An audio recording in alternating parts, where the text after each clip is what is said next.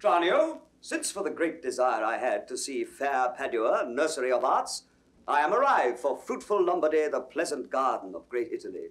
And by my father's love and leave, am armed with his goodwill and thy good company.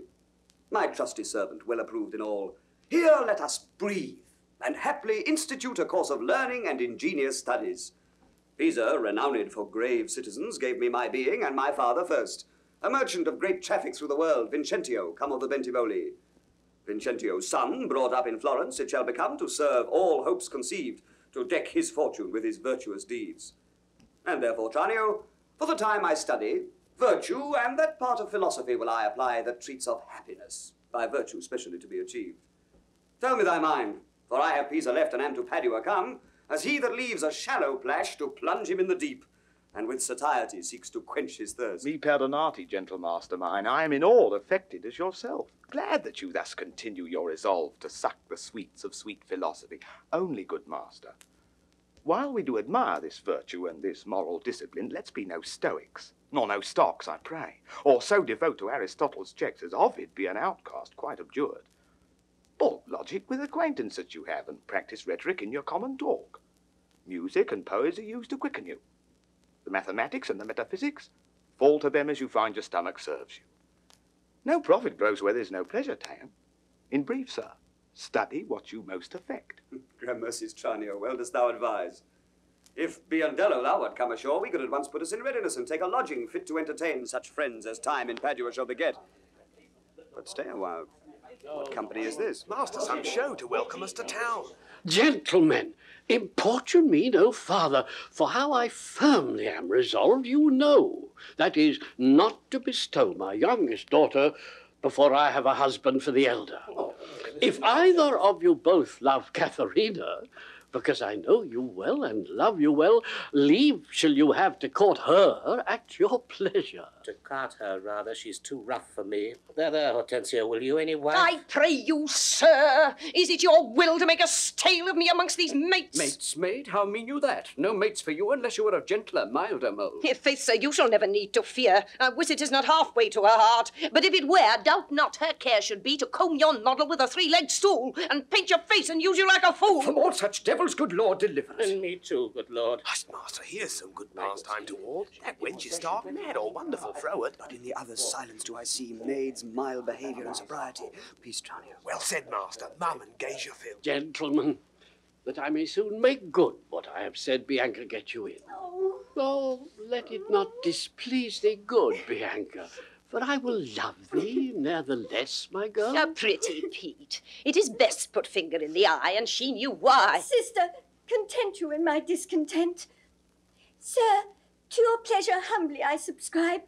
My books and instruments shall be my company, on them to look and practice by myself. Oh, Tranio, thou mayst hear Minerva speak. Signor Baptista, will you be so strange? Sorry am I that our goodwill affects Bianca's grief. Why will you mew her up, Signor Baptista, for this fiend of hell, and make her bear the penance of her tongue? Gentlemen, content ye, I am resolved. Go in, Bianca. But this is no justice. And for I know she taketh most delight in music, instruments, and poetry. Schoolmasters will I keep within my house fit to instruct her youth. If you, Hortensio, or Senor Gremio, you know any such, prefer them hither. For to cunning men I will be very kind, and liberal to mine own children in good bringing up. And so farewell. Katherina, you must stay, for I have more to commune with Bianca. Why, and a truster may go too, may I not? What? Shall I be appointed hours, as though belike I knew not what to take and what to leave? Ah! You may go to the devil's dam. Your gifts are so good, here's none will hold you. Their love is not so great, Hortensio, but we may blow our nails together and fast it fairly out. Our cake's dough on both sides. Farewell. Yet for the love I bear my sweet Bianca, if I can by any means light on a fit man to teach her that wherein she delights, I will wish him to her father. So will I, Signor Gremio. But a word, I pray. Though the nature of our quarrel yet never brooked parle, know now upon advice, it touches us both, that we may yet again have access to our fair mistress and be happy rivals in Bianca's love, to labour and effect one thing specially. What's that, I pray? Marry Sir to get a husband for her sister. A husband? A devil? I say a husband. I say a devil. Thinkest thou, Hortensio, though her father be very rich, any man is so very a fool to be married to hell? Gremio, though it pass your patience and mine to endure her loud alarums, why, man, there be good fellows in the world, and a man could lighten them would take her with all faults, and money enough. I cannot tell. But I had as lief take her dowry with this condition, to be whipped at the high cross every morning. Faith, as you say, there's small choice in rotten apples. But come, since this bar-in-law makes us friends, it shall be so far forth friendly maintained, till by helping Baptista's eldest daughter to a husband, we set his youngest free for a husband, and then have to it afresh. Sweet Bianca, happy man be his dole. He that runs fastest gets the ring. How say you, Signor Gremio? I'm agreed. And would I had given him the best horse in Padua to begin his wooing, that would thoroughly woo her, wed her, and bed her, and rid the house of her. Come on. I pray, sir, tell me, is it possible that love should of a sudden take such hold? Oh, Tranio, till I found it to be true, I never thought it possible or likely. But see, while idly I stood looking on, I found the effect of love in idleness. And now in plainness to confess to thee, that art to me as secret and as dear as Anna to the Queen of Carthage was. Tranio, I burn, I pine, I perish, Tranio, if I achieve not this young, modest girl. Counsel me, Tranio, for I know thou canst. Assist me, Tranio, for I know thou wilt. Master, it is no time to chide you now. Affection is not rated from the heart. If love have touched you, naught remains but so. Rede me te captum quam queas minimo. Gramercies, lad, go forward, this contents. The rest will comfort, for thy counsels sound.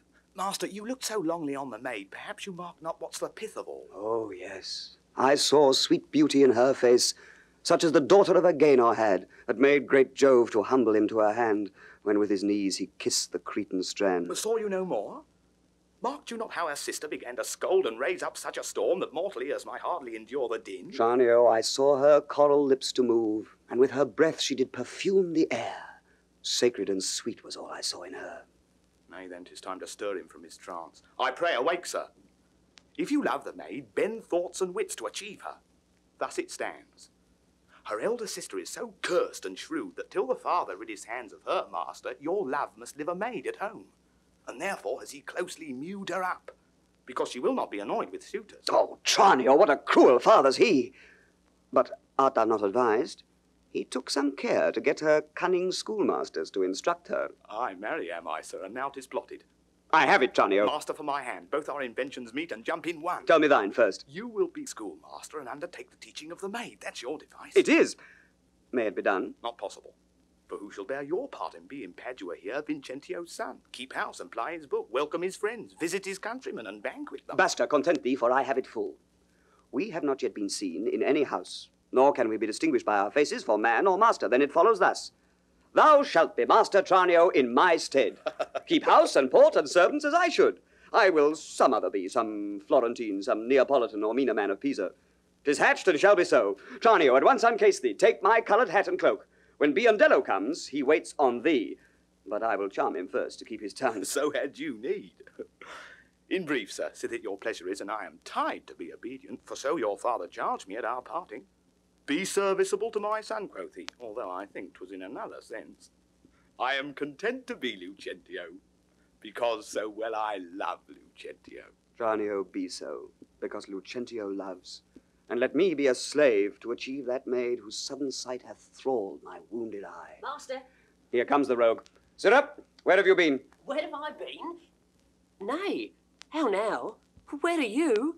Master, has my fellow Tranio stolen your clothes? Or you stolen his? Or both? Pray, what's the news? Sirrah, come hither. 'Tis no time to jest, and therefore frame your manners to the time. Your fellow Tranio here, to save my life, puts my apparel and my countenance on, and I, for my escape, have put on his. For in a quarrel since I came ashore, I killed a man, and fear I was descried. Wait you on him, I charge you as becomes, while I make way from hence to save my life. You understand me? I, sir? Ne'er a whit. And not a jot of Tranio in your mouth. Tranio is changed into Lucentio. The better for him. Would I was so too. So could I, faith boy, to have the next wish after, that Lucentio indeed had Baptista's youngest daughter. Oh. But, sirrah, not for my sake, but for your master's, I advise you use your manners discreetly in all kind of companies. When I'm alone, why, then I'm Tranio. But in all places else, your master, Lucentio. Tranio, let's go. One thing more rests at thy self-execute. To make one among these wooers. If thou ask me why, sufficeth my reasons are both good and weighty.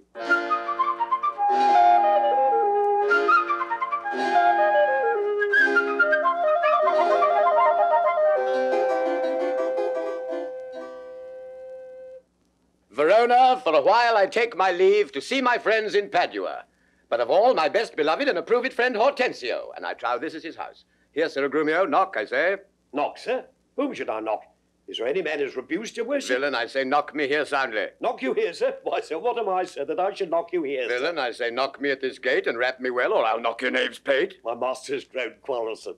I should knock you first, and then I know after who comes by the worst. Will it not be, faith sir, and you'll not knock? I'll ring you! Oh! I'll try how you can so far and sing it. Oh, help, mistress, help! My master's mad! Now knock when I bid you, sir, villain. Oh! How now? What's the matter? My old friend Grumio and my good friend Petruchio. How do you all at Verona? Signor Hortensio, come you to part the fray? Con tutto il cuore ben trovato, may I say? Alla nostra casa benvenuto. Molto onorato, signor mio Petruchio. Oh. Rise, Grumio, rise. We will compound this quarrel. Nay, 'tis no matter, sir, what he ledges in Latin. If this be not a lawful cause for me to leave his service, look you, sir, he bid me knock him and rap him soundly, sir. Well, is it fit for a servant to use his master so, being perhaps for aught I say 2 and 30, a pip out? Who would to God I had well knocked at first then, and not Grumio come by the A worst? senseless villain, good Hortensio. I bade the rascal knock upon your gate and could not get him from my heart to do it. Knock at the gate? Oh, heaven, spake you not these words plain? Sirrah, knock me here, rap me here, knock me well, and knock me soundly. And come you now with knocking at the gate? Sirrah, be gone, or talk not, I advise you. Petruchio, patience. I am Grumio's pledge. Why, this is a heavy chance twixt him and you, your ancient, trusty, pleasant servant, Grumio. And tell me now, sweet friend, what happy gale blows you to Padua here from old Verona? Such wind as scatters young men through the world to seek their fortune farther than at home, where small experience grows.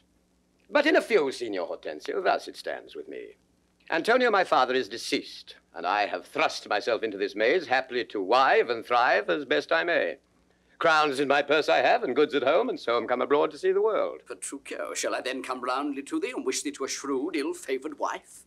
Thou'dst thank me but a little for my counsel, and yet I'll promise thee she shall be rich and very rich. But thou'rt too much, my friend, and I'll not wish thee to. Signor Hortensio, twixt such friends as we, few words suffice, and therefore, if thou know one rich enough to be Petruchio's wife, as wealth is burden of my wooing dance, be she as foul as was Florentia's love, as old as Sibyl, and as cursed and shrewd as Socrates' Xanthippe, or a worse, she moves me not, or not removes at least affection's edge in me. Were she as rough as of the swelling Adriatic seas, I come to wive it wealthily in Padua. If wealthily, then happily in Padua. Nay, look you, sir, he tells you flatly what his mind is. Why, give him gold enough, and marry him to a puppet or an aglet baby, or an old trot with ne'er a tooth in her head, though she have as many diseases as 52 horses. Why, nothing comes amiss, so money comes with all. Petruchio, since we are stepped thus far in, I will continue that I broached in jest. I can, Petruchio, help thee to a wife with wealth enough, and young and beauteous, brought up as best becomes a gentlewoman. Her only fault, and that is false enough, is that she is intolerable cursed, and shrewd and froward so beyond all measure, that were my state far worse than it is, I would not wed her for a mine of gold. Hortensio, peace, thou knowest not gold's effect. Tell me her father's name, and 'tis enough, for I will board her, though she chide as loud as thunder when the clouds in autumn crack. Her father is Baptista Minola, an affable and courteous gentleman. Her name is Katherina Minola, renowned in Padua for her scolding tongue. I know her father, though I know not her, and he knew my deceased father well. I will not sleep, Hortensio, till I see her, and therefore let me be thus bold with you to give you over at this first encounter, unless you will accompany me thither. I'll pay you, sir. Let him go while the humour lasts. And a word, and she knew him as well as I do, she would think scolding would do little good upon him. She may perhaps call him half a score knaves or so. Why, that's nothing. And he begin once, he'll rail in his rope tricks. I'll tell you what, sir, and she stand but a little, he will throw a figure in her face and so disfigure her with it, that she shall have no more eyes to see withal than a cat. You know him not, sir. Tarry, Petruchio, I must go with thee, for in Baptista's keep my treasure is. He hath the jewel of my life in hold, his youngest daughter, beautiful Bianca, and her withholds from me and other more suitors to her and rivals in my love, supposing it a thing impossible for those defects I have before rehearsed that ever Katherina will be wooed. Therefore this order hath Baptista ta'en, that none shall have access unto Bianca till Catherine the Cursed have got a husband. Catherine the Cursed? A title for a maid, of all titles the worst. Now shall my friend Petruchio do me grace, and offer me, disguised in sober robes, to old Baptista as a schoolmaster, well seen in music, to instruct Bianca, that so I may, by this device at least, have leave and leisure to make love to her, and unsuspected court her by herself. Here's no knavery. See to beguile the old folks how the young folks lay their heads together. Master, look about you. Who goes there? Ha! Peace, Gremio, it is a rival of my love. Petruchio, stand by a while. A proper stripling, and an amorous. Very well. I have perused the note. Hark you, sir, I'll have them very fairly bound. All books of love, see that at any hand. And see you read no other lectures to her, you understand me? Over and beside Signor Baptista's liberality, I'll mend it with a largesse. And take your papers, too, and let me have them very well perfumed, for she is sweeter than perfume itself to whom they go to. What will you read to her? Whate'er I read to her, I'll plead for you as for my patron. Stand you so assured, as firmly as yourself were still in place. Yea, and perhaps with more successful words than you. Unless you were a scholar, sir. Oh, this learning, what a thing it is. Oh, this woodcock, what an ass it is. Peace, sir. Gremio, mum. God save you, Signor Gremio. And you're well met, Signor Hortensio. Trow you whither I am going? To Baptista Minola. I promise to inquire carefully about a schoolmaster for the fair Bianca, and by good fortune I have lighted well on this young man, for learning and behaviour fit for her turn, well read in poetry and other books. Good ones, I warrant ye. 'Tis well. And I have met a gentleman hath promised me to help one to another, a fine musician to instruct our mistress. So shall I no whit be behind in duty to fair Bianca, so beloved of me. Beloved of me, and that my deeds shall prove. That his bag shall prove. Gremio, 'tis now no time to vent our love. Listen to me, and if you speak me fair, I'll tell you news indifferent good for either. Here is a gentleman whom by chance I met, upon agreement from us to his liking, will undertake to woo cursed Katherine, yea, and to marry her, if her dowry please. So said, so done is well. Hortensio, have you told him all her faults? I know she's an irksome brawling scold, if that be all, masters. I hear no harm. No, say'st me so, friend? What countryman? Born in Verona, old Antonio's son. My father dead, my fortune lives for me, and I do hope good days and long to see. Oh, sir, such a life with such a wife were strange. But if you have a stomach to it, God's name, you shall have me assisting you in all. But will you woo this wild cat? Will I live? Will he woo her? Aye, or I'll hang her. Why came I hither but to that intent? Think you a little din can daunt mine ears? Have I not in my time heard lions roar? Aye. Have I not heard the sea, puffed up with winds, rage like an angry boar, chafed with sweat? Have I not heard great ordnance in the field and heaven's artillery thunder in the skies? Ooh. Have I not in a pitched battle heard loud larums, neighing steeds, and trumpets clang? And do you tell me of a woman's tongue that gives not half so great a blow to hear as will a chestnut in a farmer's fire? Tush, tush, fear boys with bugs. For he fears none. Hortensio, hark. This gentleman is happily arrived, my mind presumes, for his own good and ours. I promised we would be contributors and bear his charge of wooing whatsoever. And so we will, provided that he win her. I would I was sure of a good dinner. Gentlemen, God save you. If I may be bold, tell me, I beseech you, which is the readiest way to the house of Signor Baptista Minola? He that has the two fair daughters. Is to you mean? Even he, Biondello? Hark you, sir, you mean not her to... Perhaps him and her, sir. What have you to do? Not her that chide, sir, at any hand, I pray. Oh, I love no chider, sir. Biondello, let's away. Well begun, Tranio. Sir, a word ere you go. Are you a suitor to the maid you talk of, yea or no? And if I be, sir, is it any offence? No, if without more words you'll get you hence. Why, sir, I pray are not the streets as free for me as for you? But so is not she. For what reason, I beseech you? For this reason, if you will know, that she's the choice love of Signor Gremio. That she's the chosen of Signor Hortensio. Softly, my masters. If you be gentlemen, do me this right. Hear me with patience. Baptista is a noble gentleman, to whom my father is not all unknown, and were his daughter fairer than she is, she may more suitors have, and me for one. Fair leader's daughter had 1,000 wooers, then well, one more may fair Bianca have. And so she shall. Lucentio shall make one, though Paris came in hope to speed alone. What? This gentleman will outtalk us all. Sir, give him head. I know he'll prove a jade. Hortensio, to what end are all these words? Sir, let me be so bold as ask you, did you yet ever see Baptista's daughter? No, sir. But here I do that he hath two.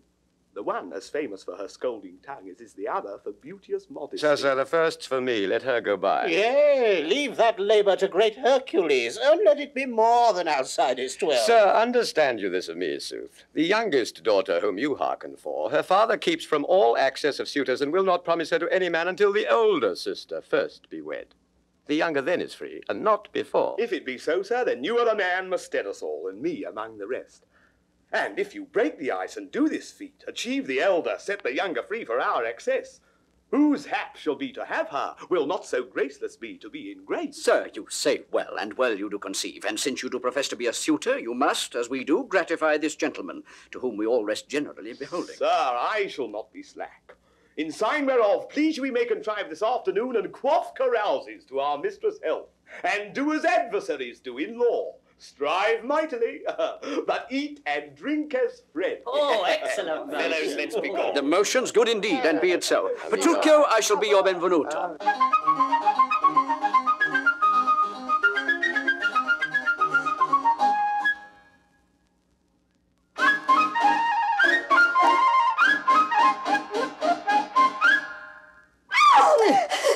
Good sister, wrong me not, nor wrong yourself to make a bondmaid and a slave of me. That I disdain.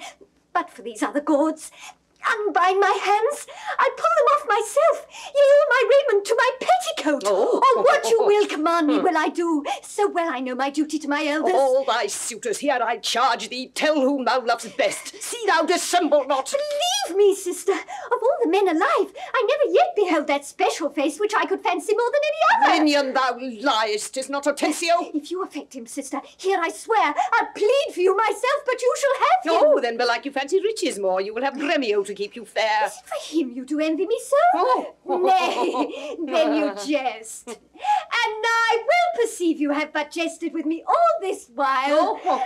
I prithee, sister Kate, untie my If hands. that be jest, then all the rest are so. Oh, why? How now, dame? Whence grows this insolence? Bianca, stand aside. Poor girl, she weeps. Go, ply thy needle, meddle not with her. For shame, thou hilding of a devilish spirit. Why dost thou wrong her that did ne'er wrong thee? When did she cross thee with a bitter word? Her silence flouts me, and I'll be revenged. Caught in my sight? Bianca, get thee in. What, will you not suffer me? Nay, now I see, she is your treasure, she must have a husband. I must dance barefoot on her wedding day, and for your love to her lead apes in hell. Kate, Talk Kate, not to me. I will go sit and weep, till I can find occasion of revenge. Was ever gentleman thus grieved as I? But who comes here? Good morrow, neighbour Baptista. Good morrow, neighbour Gremio. God save you, gentlemen. God save you. And sir. you, good sir? Pray, have you not a daughter called Katherina, fair and virtuous? I have a daughter, sir, called Katherina. You are too blunt. Go to it orderly. You wrong me, Signor Gremio. Give me leave. Oh. I am a gentleman of Verona, sir, that hearing of her beauty and her wit, her affability and bashful modesty, her wondrous qualities and mild behavior, am bold to show myself a forward guest within your house, to make mine eye the witness of that report which I so oft have heard. And for an entrance to my entertainment, I do present you with a man of mine, cunning in music and the mathematics, to instruct her fully in those sciences whereof I know she is not ignorant. Accept of him, or else you do me wrong. His name is Liccio, born in Mantua. You're welcome, sir, and he, for your good sake. But for my daughter Catherine, this I know she is not for your turn, the more my grief. I see you do not mean to part with her. Huh? Or else you like not of my company. Mistake me not, I speak but as I find. Whence are you, sir? What may I call your name? Petruchio is my name. Antonio's son, a man well known throughout all Italy. I know him well. Oh, you're welcome for his sake. Saving your tale, Petruchio, I pray let us that are poor petitioners speak too. Peccare, you are marvellous forward. Oh, pardon me, Signor Gremio, I would fain be doing. I doubt it not, sir, but you will curse your wooing. Neighbour, this is a gift very grateful, I am sure of it.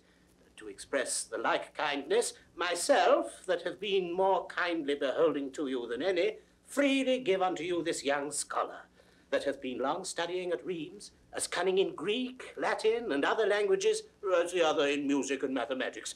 His name is Cambio. Pray accept his service. 1,000 thanks, Senor Gremio. Welcome, good Cambio. But, gentle sir, methinks you walk like a stranger. May I be so bold to know the cause of your coming? Pardon me, sir, the boldness is mine own. That being a stranger in this city here, do make myself a suitor to your daughter, and to Bianca, fair and virtuous. Nor is your firm resolve unknown to me in the preferment of the eldest sister. This liberty is all that I request, that upon knowledge of my parentage, I may have welcome amongst the rest that woo, and free access and favour as the rest. And toward the education of your daughters, I here bestow a simple instrument, and this small packet of Greek and Latin books. If you accept them, then their worth is great. Lucentio is your name. Of whence, I pray? Of Pisa, sir, son to Vincentio. A mighty man of Pisa by report. I know him well. You're very welcome, sir. Take you the lute, and you the set of books. You shall go see your pupils presently. Hello, within. Sirrah, lead these gentlemen to my daughters, and tell them both these are their tutors. Bid them use them well. We will go walk a little in the orchard, and then to dinner. Oh, you're passing welcome, and so I pray you all to think yourselves. Signor Baptista, my business asketh haste, and every day I cannot come to woo. You knew my father well, and in him me left solely heir to all his lands and goods, which I have bettered rather than decreased. Then tell me, if I get your daughter's love, what dowry shall I have with her to wife?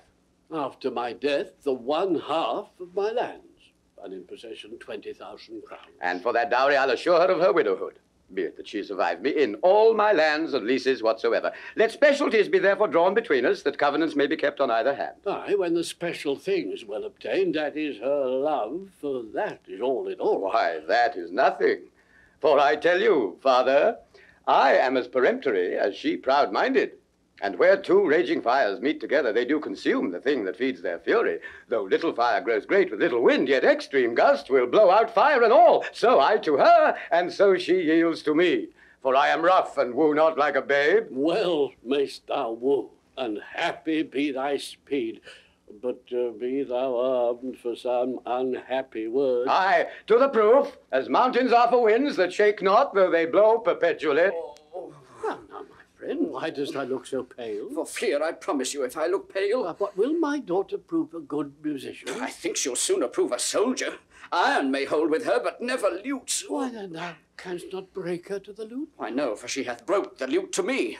I did but tell her she mistook her frets and bowed her hand to teach her fingering, when with a most impatient devilish spirit, frets, call you these, quoth she, I'll fume with them. And with that word she struck me on the head, and through the instrument my pick made way. And there I stood amazed for a while as on a pillory, looking through the lute, while she did call me rascal, fiddler, and twangling jack, with 20 such vile terms as she had studied to misuse me so. Now, by the world, it is a lusty wench. I love her 10 times more than e'er I did.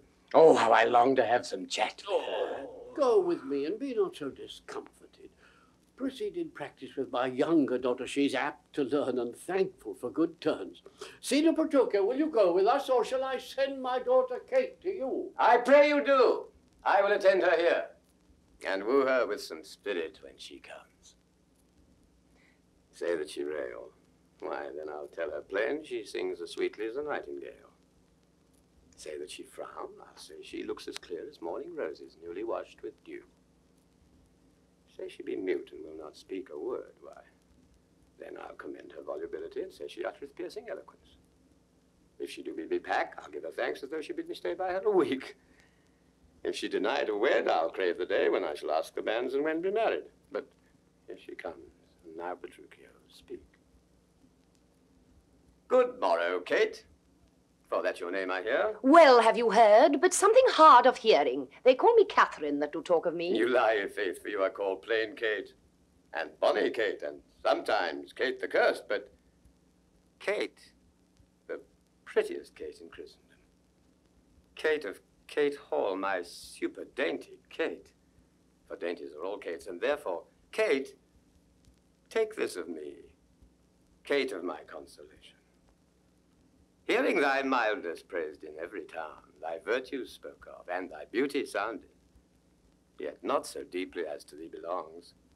Myself am moved to woo thee for my wife. Moved in good time. Let him that moved you hither remove you hence. I knew you at the first you were immovable. Why, what's immovable? A join stool. Thou hast hit it. Come, sit on me. Asses are made to bear, and so are you. Women are made to bear, and so are you. No such jade as you with me, you mean. Alas, good Kate, I will not burden thee for knowing thee to be but young and light. Too light for such a swain as you to catch. And yet as heavy as my weight should be. Should buzz. Well ta'en, and like a buzzard. Oh, slow-winged turtle, should a buzzard take thee? Aye, for a turtle as he takes a buzzard. Come, you waspy faith, you're too angry. If I be waspish, best beware my sting. My remedy is then to pluck it out. Aye, if the fool could find it where it lies. Who knows not where a wasp doth wear his sting? In his tail? In his tongue. Whose tongue? Yours, if you talk of tails, and so farewell. What? With my tongue in your tail? Nay, come again, good Kate. I am a gentleman. That I'll try. I swear I'll cuff you if you strike again. So may you lose your arms. If you strike me, you are no gentleman. And if no gentleman, why then no arms. A herald, Kate? Oh, put me in thy books. What is your crest? A coxcomb? A combless cock, so Kate will be my hen. No cock of mine, you crow to like a crane. Nay, come, Kate, come, you must not look so sour. It is my fashion when I see a crab. Why, here's no crab, and therefore look not sour. There is. Then show it me. Had I a glass, I would. What? You mean my face? Well aimed of such a young one. Now, by St. George, I am too young for you. Yet you are withered. It is with care. I care not. Nay, hear you, Kate. In sooth, you escape not so. I chafe you with thy tarry. Let me go. Not a whit. I find you passing gentle. 'Twas told me you were rough and coy and sullen. And now I find report a very liar, for thou art pleasant, gamesome, passing courteous, but slow in speech. Yet sweet as springtime flowers. Thou canst not frown, thou canst not look askance, nor bite the lip as angry wenches will, nor hast thou pleasure to be cross in talk, but thou with mildness entertainst thy wooers, with gentle conference, soft and affable. Why does the world report that Kate doth limp? Oh, slanderous world! Kate, like the hazel twig, is straight and slender, and as brown in hue as hazelnuts, and sweeter than the kernels. Oh, let me see thee walk. Thou dost not halt. Go, fool, and whom thou keep'st command. Did ever Dian so become a grove as Kate this chamber with her princely gait? Oh, be thou Dian, and let her be Kate, and then let Kate be chaste, and Dian sportful. Where did you study all this goodly speech? It is extempore from the mother wit. A witty mother, witless else her son. Am I not wise? Yes, keep you warm. Marry, so I mean, sweet Katherine, in thy bed. And therefore, setting all this chat aside, thus in plain terms, your father hath consented that you shall be my wife, your dower agreed on. And will you, nill you, I will marry you. Now, Kate, I am a husband for your turn. For by this light whereby I see thy beauty that doth make me like thee well, thou must be married to no man but me, for I am born to tame you, Kate, and bring you from a wild Kate to a Kate conformable as other household Kates. Here comes your father. Never make denial, I must and will have Catherine to my wife. Signor Petruchio, how speed you with my daughter? How but well, sir, how but well? 'Twere impossible I should speed amiss. Why, our daughter Catherine, in your dumps. Call you me daughter? Now I promise you, you have showed a tender fatherly regard to wish me wed to one half lunatic, a madcap ruffian, and a swearing jack that thinks with oaths to face the matter out. Father, 'tis thus. Yourself and all the world that talked of her have talked amiss of her. If she be cursed, it is for policy. For she is not froward, but modest as the dove. She is not hot, but temperate as the morn. For patience she'll prove a second Grizzle, and Roman Lucrece for her chastity. And to conclude, we've agreed so well together that upon Sunday is the wedding day. I'll see thee hanged on Sunday first. Petruchio, she says she'll see thee hanged Is first. this your speeding? Nay, then, good night, our part. Be patient, gentlemen. I choose her for myself. If she and I be pleased, what's that to you? 'Tis bargain twixt us twain being alone that she shall still be cursed in company. I tell you, 'tis incredible to believe how much she loves me. Oh, the kindest Kate. She hung about my neck, and kiss on kiss she vied so fast, protesting oath on oath, that in a twink she won me to her love. Oh, you are novices. 'Tis a world to see how tame, when men and women are alone, a meacock wretch can make the curst is true. Give me the hand, Kate. I will unto Venice to buy apparel against the wedding day. Provide the feast, father, and bid the guests I will be sure my Catherine shall be fine. I know not what to say. But give me your hands, God sends you joy, Petruchio, 'tis a match. Amen, say we. We will be witnesses. Father and wife and gentlemen, adieu. I will unto Venice, Sunday comes apace. We'll have rings and things and fine array, and kiss me, Kate. Oh.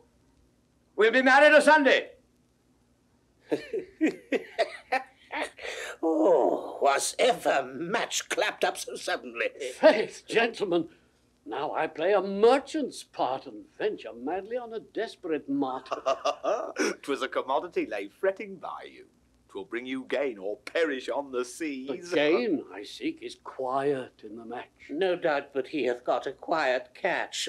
Oh, but now, Baptista, to your younger daughter, now is the day we long have looked for. I am your neighbour, and was suitor first. And I am one that loves Bianca more than words can witness or your thoughts can guess. Youngling, thou canst not love so dear as I. Greybeard, thy love doth freeze. But thine doth fry. Skipper, stand back. 'Tis age that nourisheth. But youth in ladies' eyes that flourish. Content you, gentlemen, I'll compound this strife. 'Tis deeds must win the prize. And he of both that can assure my daughter greatest dower shall have my Bianca's love. Say, Signor Gremio, what can you assure her? First, as you know, my house within the city is richly furnished with plate and gold, basins and ewers to lave her dainty hands, my hangings all of Tyrian tapestry, in ivory coffers I have stuffed my crowns, in cypress chests my arras counterpoints, costly apparel, tents and canopies, fine linen, Turkey cushions bossed with pearl, valance of Venice gold in needlework, pewter and brass, and all things that belong to house or housekeeping. Then at my farm I have 100 milch kine to the pail, 60 fat oxen standing in my stalls, and all things answerable to this portion. Myself am struck in years, I must confess, and if I die tomorrow, this is hers. If, whilst I live, she will be only mine. That only came well in. Sir, list to me. I am my father's heir and only son. If I may have your daughter to my wife, I'll leave her houses 3 or 4 as good within rich Pisa walls as anyone old Signor Gremio has in Padua. Besides, 2,000 ducats by the year of fruitful land, all of which shall be her jointure. What have I pinched you, Signor Gremio? 2,000 ducats by the year of land. My land amounts not to so much in all. That she shall have, besides an argosy that now is lying in Marseille's road. What, have I choked you with an argosy? Gremio, 'tis known my father hath no less than 3 great argosies, besides 2 galleasses and 12 tight galleys. These I will assure her, and twice as much whate'er thou offerest next. Nay, I have offered all. I have no more, and she can have no more than all I have. If you like me, she shall have me and mine. Why, then the maid is mine from all the world by your firm promise. Gremio is outvied. I must confess, your offer is the best. And let your father make her the assurance she is your own, else you must pardon me. Oh! If you should die before him, where's her dower? Oh, that's but a cavil. He is old, I young. Huh? And may not young men die as well as old? Well, gentlemen, I am thus resolved. On Sunday next, you know, my daughter Katherina is to be married. Now, on the Sunday following, shall Bianca be bride to you, if you make this assurance. If not, to Signor Gremio. And so I take my leave and thank you both. Adieu, good neighbour. Now I fear thee not. Sirrah, young gamester, your father were a fool to give thee all, and in his waning age set foot under thy table. Tart, a toy! An old Italian fox is not so kind, my boy. Vengeance on your crafty, withered hide. Yet I have faced it with a card of 10. 'Tis in my head to do my master good. I see no reason but suppose Lucentio must get a father, called supposed Vincentio. And that's a wonder. Fathers commonly do get their children, but in this case of wooing, a child shall get a sire, if I fail not of my cunning.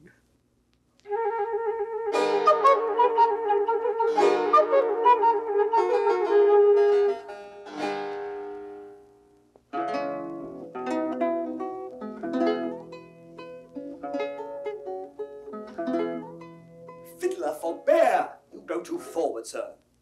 Have you so soon forgot the entertainment her sister Katherina welcomed you withal? But, wrangling pedant, this is the patroness of heavenly harmony. Then give me leave to have prerogative. And when in music we have spent an hour, your lecture shall have leisure for as much. Preposterous ass. I've never read so far to know the cause why music was ordained. Was it not to refresh the mind of man after his studies or his usual pain?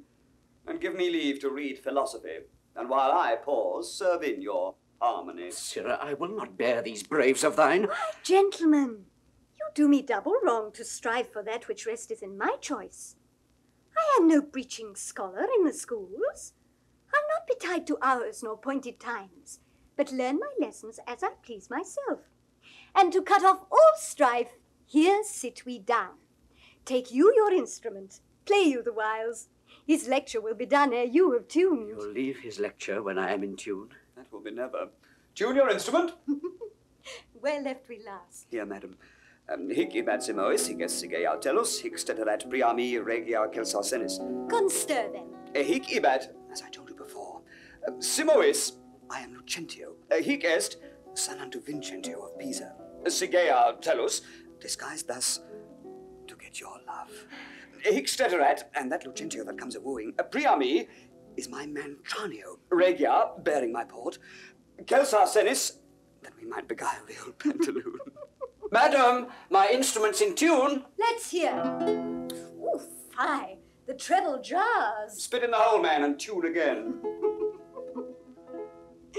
Now, let me see if I can constir it. Hic ibat simois? I know you not. Hic est sige altellus? I trust you not. Hic steterat priami? Shh, take heed he hear us not. Regia? Presume not. Celsasenis? Despair not. Madam, 'tis now in tune.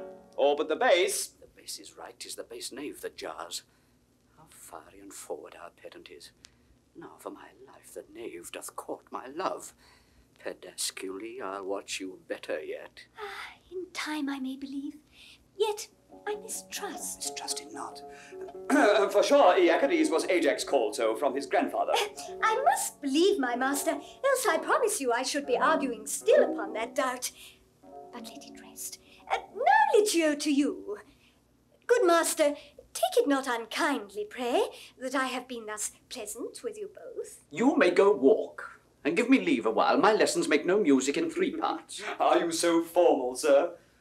Well, I must wait and watch withal, for but I be deceived, our fine musician groweth amorous. Madam, before you touch the instrument to learn the order of my fingering, I must begin with rudiments of art to teach you gamut in a briefer sort, more pleasant, pithy, and effectual than hath been taught by any of my trade. And there it is in writing fairly drew. Why, I am past my gamut long ago. Yet read the gamut of Hortensio. Gamut I am. The ground of all accord. A re, to plead Hortensio's passion. Be me, Bianca take him for thy lord. Si faut, that loves with all affection. Di sol re, 1 cleft, 2 notes have I. Et la mi, show pity, or I die. Call you this gamut? Tut, I like it not. Old fashions please me best. I'm not so nice to change true rules for odd inventions. Mistress, your father prays you leave your books and help to dress your sister's chamber up. You know tomorrow is the wedding day. Farewell, sweet masters both. I must be gone. Faith, mistress, then I have no cause to stay. But I have cause to pry to this pedant. Methinks he looks as though he were in love. Yet if thy thoughts, Bianca, be so humble to cast thy wandering eyes on every tale, seize thee that list. If once I find thee ranging, Hortensio will be quit with thee by changing.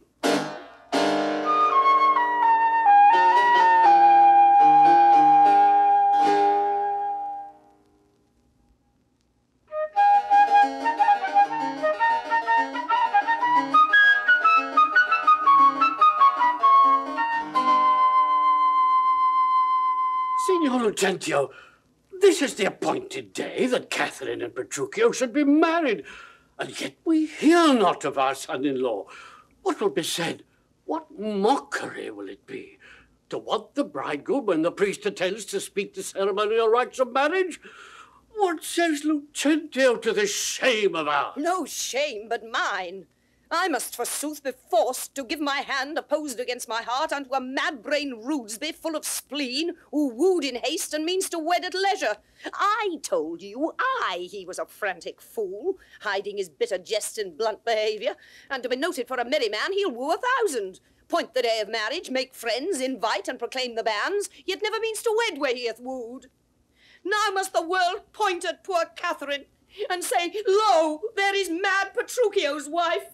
If it would please him, come and marry her. Patience, good Catherine, and Baptista too. Upon my life, Petruchio means but well, whatever fortune stays him from his word. Though he be blunt, I know him passing wise.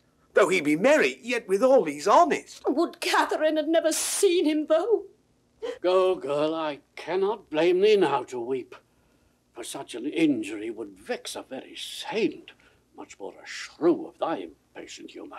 Master, news, old news and such news as you never heard of. Is it new and old too? How may that be? Why, is it not news to hear that Petruchio's coming? Is he come? Why, no, sir. Oh, well then. He is coming. When will he be here? When he stands where I am and sees you there. But say, what to thine old news? Why, Petruchio is coming in a new hat and an old jerkin, a pair of old breeches thrice turned, a pair of boots that have been candle cases, one buckled and another laced, an old rusty sword taken out of the town armoury with a broken hilt and chapeless, with 2 broken points, his horse hipped with an old mothy saddle and stirrups of no kindred, besides possessed with the glanders and like to mosey in the chine, troubled with the lampers, infected with the fashions, full of wingles, sped with spabbins, rayed with the yellows, past cured of the 5 stocks, spoiled with the staggers, been on with the bots, weighed in the back and shoulder, shot and near leg before, and with a half-cheek bit and a head all the sheep's leather, which being restrained to keep him from stumbling, hath been off and burst and now repaired with knots.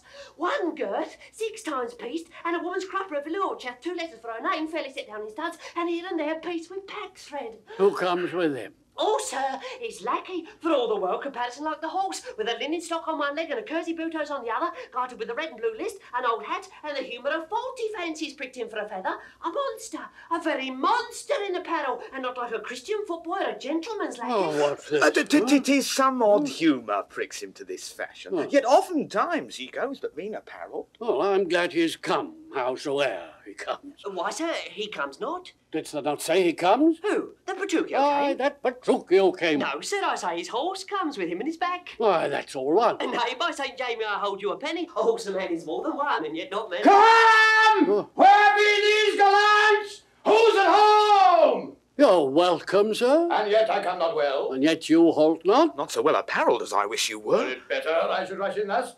But where is Kate? Where is my lovely bride? How does my father? Gentle, methinks you frown, and wherefore gaze this goodly company as if they saw some wondrous monument, some comet, or unusual prodigy? Why, sir, you know this is your wedding day. First we were sad, fearing you would not come. Now sadder that you come so unprovided. Fie, doff this habit, shame to your estate, an eyesore to our solemn festival. And tell us, what occasion of import hath all so long detained you from your wife and sent you hither so unlike yourself? Tedious it were to tell and harsh to hear. Suffice it I am come to keep my word, though in some part enforced to digress, which at more leisure I will so excuse, as you shall well be satisfied withal. But where is Kate? I stay too long from her, the morning wears. 'Tis time we were at church. See not your bride in these unreverent robes. Go to my chamber, put on clothes of mine. Not I, believe me, thus I'll visit her. But thus, I trust you will not marry her. God sooth even thus, never have done with words. To me she's married, not unto my clothes. Could I repair what she will wear in me, as I can change these poor accoutrements, 'twere well for Kate, and better for myself. But what a fool am I to chat with you, when I should bid good morrow to my bride, and seal the title with a lovely kiss! Well. He hath some meaning in his mad attire. We will persuade him, be it possible, to put on better ere he go to church. I'll after him and see the event of this.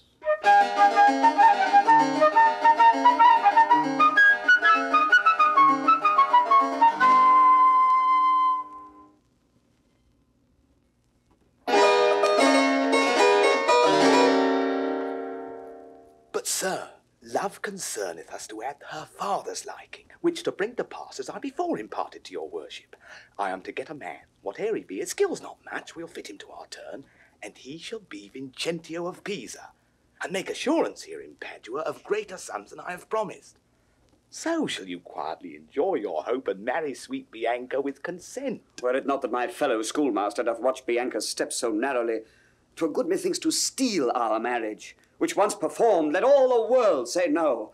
I'll keep mine own, despite of all the world. That by degrees we mean to look into and watch our advantage in this business. We'll overreach the grey-beard Gremio, the narrow prying father Minola, the quaint musician amorous Liccio, all for my master's sake, Lucentio. Oh, Signor Gremio, came you from the church?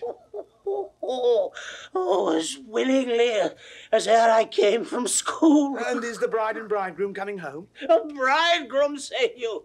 Oh, 'tis a groom indeed, a grumbling groom, and that the girls will find. What, curster than she? Why, 'tis impossible. Why, he's a devil, a very fiend. Why, she's a devil, the devil's dam. Tut, she's a lamb, a dove, a fool to him.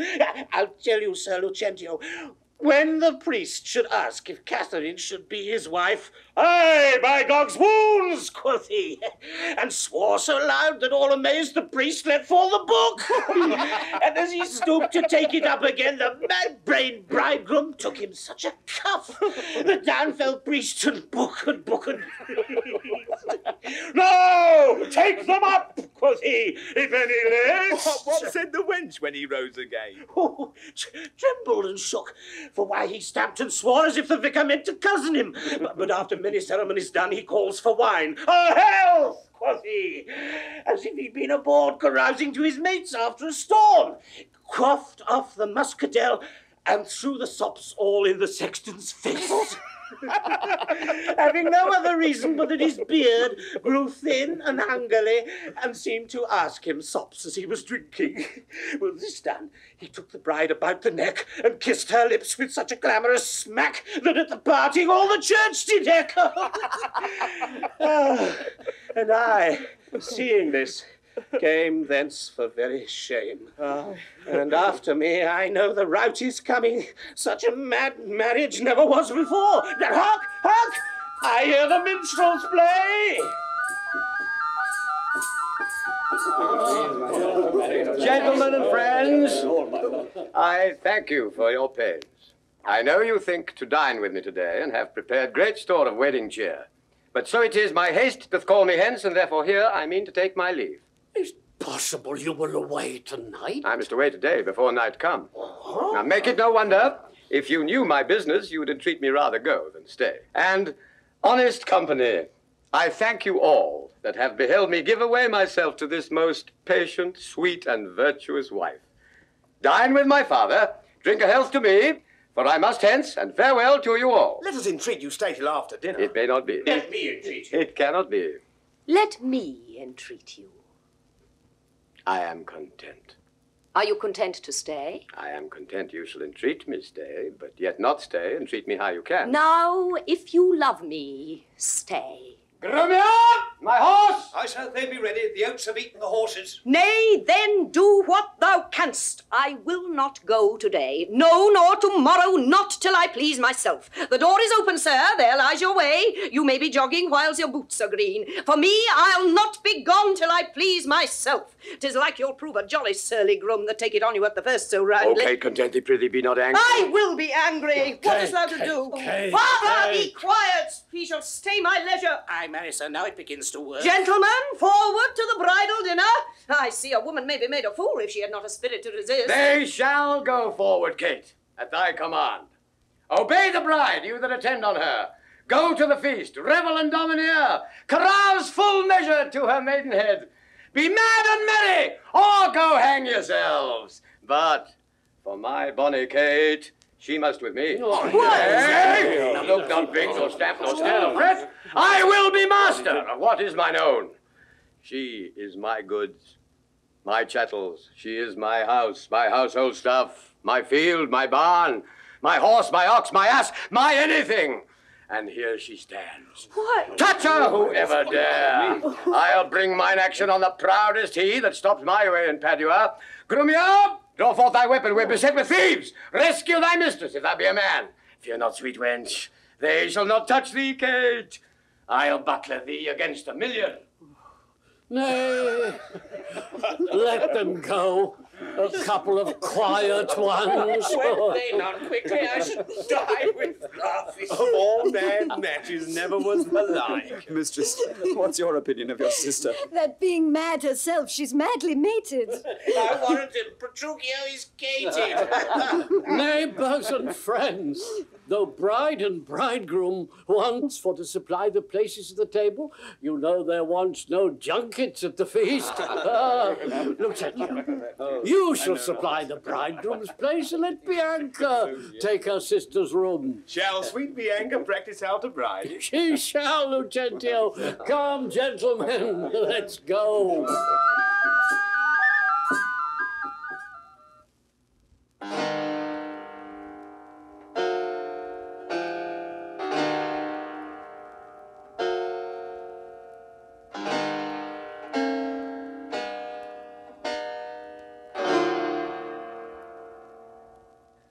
Fie on all tired jades, on all mad masters, and all foul ways. Was ever man so beaten? Was ever man so raged? Was ever man so weary? I am sent before to make a fire, and they're coming after to warm them.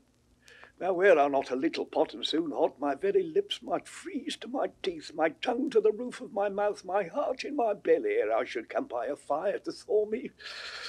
But I, with blowing the fire, shall warm myself. For considering the weather, a taller man than I will take cold. Hello! Ho, Curtis! Who's that? Call so coldly. A piece of ice. Oh.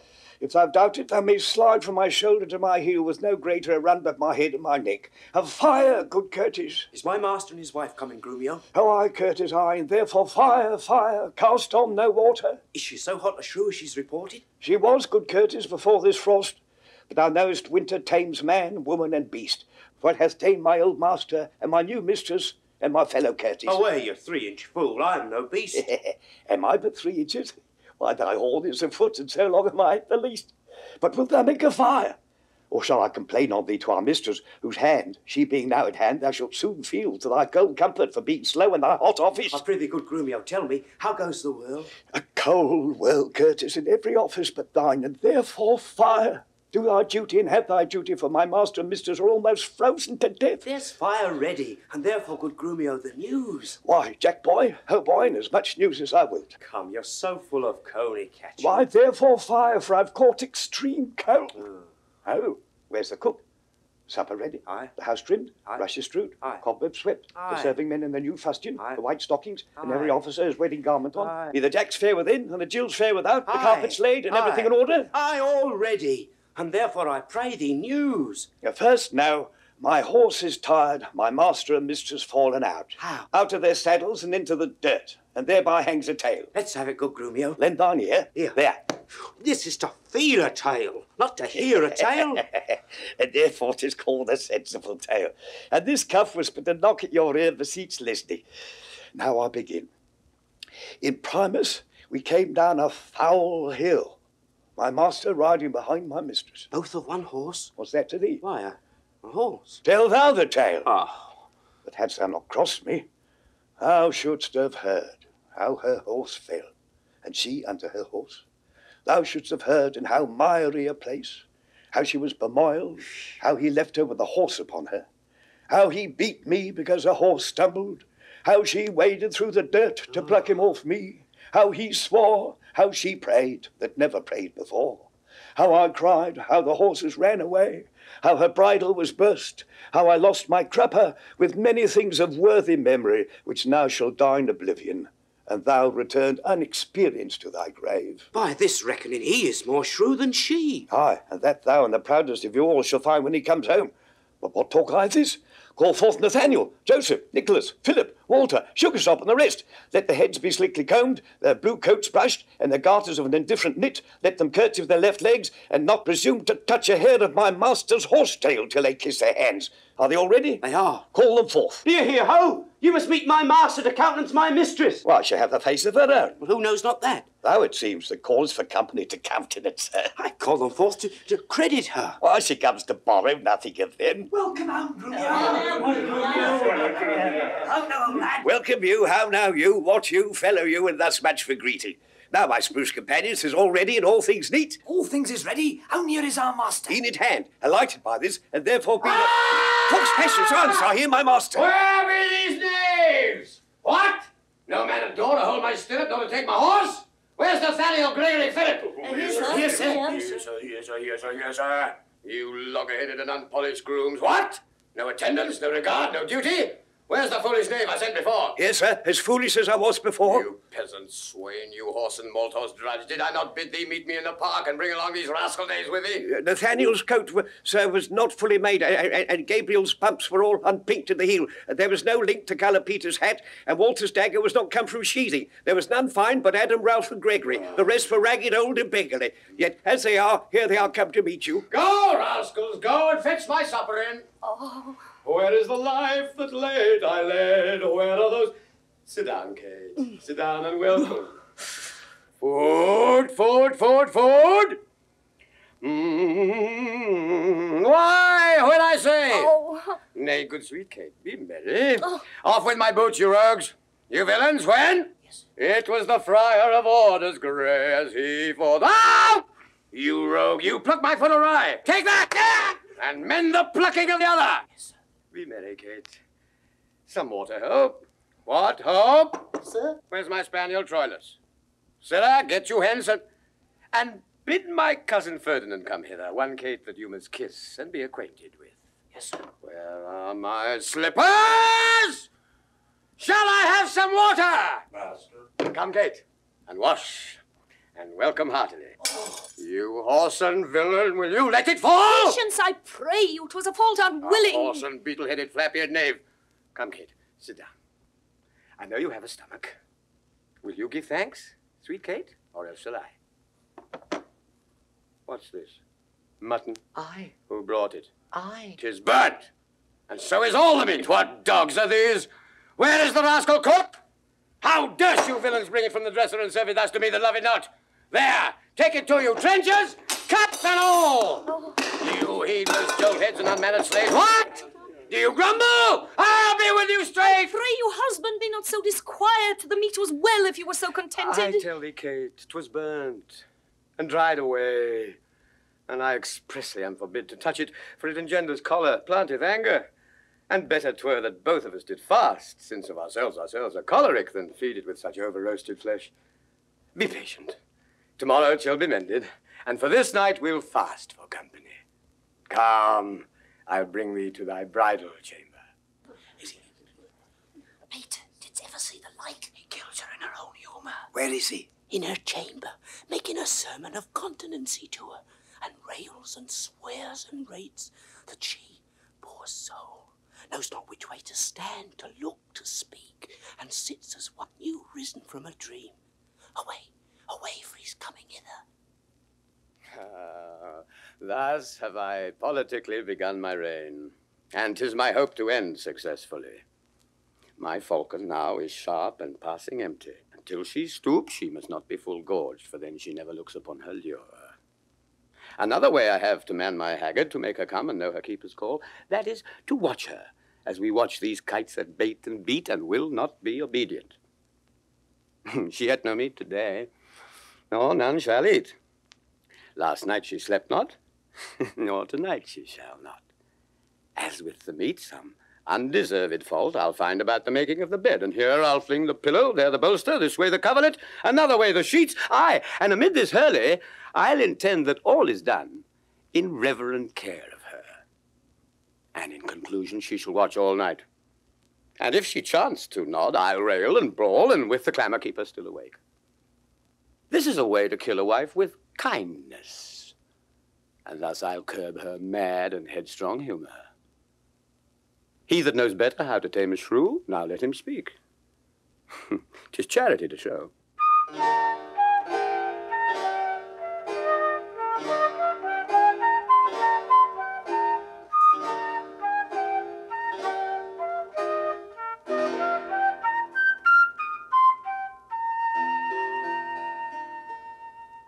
Is't possible, friend Liccio, that Mistress Bianca doth fancy any other but Lucentio?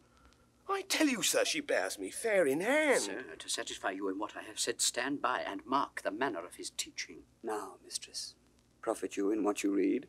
What master read you? First resolve me that. I read that I profess the art to love. And may you prove, sir, master of your art. While you, sweet dear, prove mistress of my heart. Proceed as married. Now tell me, I pray you, that durst swear that your mistress Bianca loved none in the world so well as Lucentio. Oh, despiteful love, unconstant womankind. I tell thee, Liccio, this is wonderful. Mistake no more. I am not Liccio, nor a musician as I seem to be, but one that scorns to live in this disguise for such a one as leaves a gentleman and makes a god of such a cullion. Know, sir, that I am called Hortensio. Signor Hortensio? I have often heard of your entire affection to Bianca, and since mine eyes are witness of her lightness, I will with you, if you be so contented, forswear Bianca and her love forever. Faith, mistress, See how they kiss and court. Oh! Signor Lucentio, here is my hand, and here I firmly vow never to woo her more, but do forswear her, as one unworthy all the former favours that I have fondly flattered her withal. And here I take the like unfeigned oath, never to marry with her, though she would entreat. Oh, fie on her! See how beastly she doth court him. Would all the world but he had quite forsworn. For me, that I may surely keep mine oath, I will be married to a wealthy widow ere 3 days pass, which hath as long loved me as I have loved this proud, disdainful haggard. And so farewell, Signor Lucentio. Kindness in women, not their beauteous look, shall win my love, and so I take my leave, in resolution as I swore before.